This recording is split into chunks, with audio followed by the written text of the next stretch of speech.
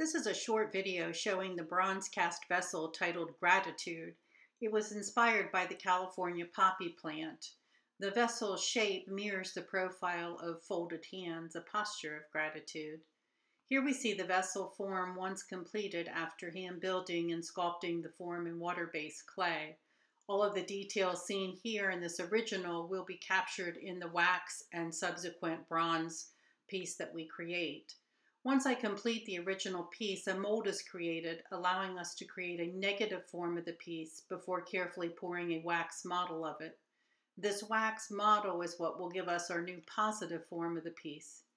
A new wax must be poured for each piece being cast within the addition, and both the interior and exterior of this piece must be thoroughly cleaned, or technically the term is dressed, in the wax until it matches the original piece.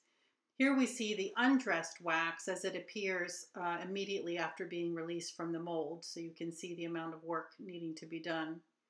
Once the wax is cleaned, gates or sprues are methodically attached to allow for proper flow of the molten bronze, and a pouring cup is attached to one of these gates as an entry point for the bronze. Next, the piece is dipped into a cleaning solution, and then it goes through the investment process. Investing means repeated dippings of the piece into a silica-type solution that tries to create a ceramic shell around the wax model. Several layers, as many as 7, are required with thorough drying between each dip, and when this process is complete, we will have about a 3/8 inch shell around the piece. Here we see that shell once it is dry. Next, the piece is placed into an autoclave, and this produces pressurized steam to melt the wax away, hence the term lost wax. After being warmed in the furnace, the piece is seated into a sand bed for the amazingly beautiful pouring of the 2000-degree molten bronze. Once poured, the bronze must be allowed to completely cool before beginning to remove the shell.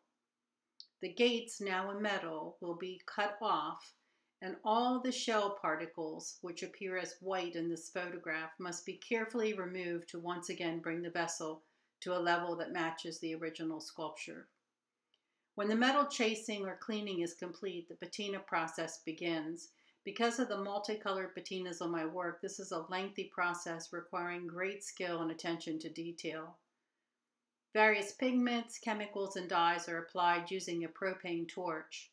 The control of color is obtained through various strengths of the solutions applied at different temperatures and applied to appropriate surface textures.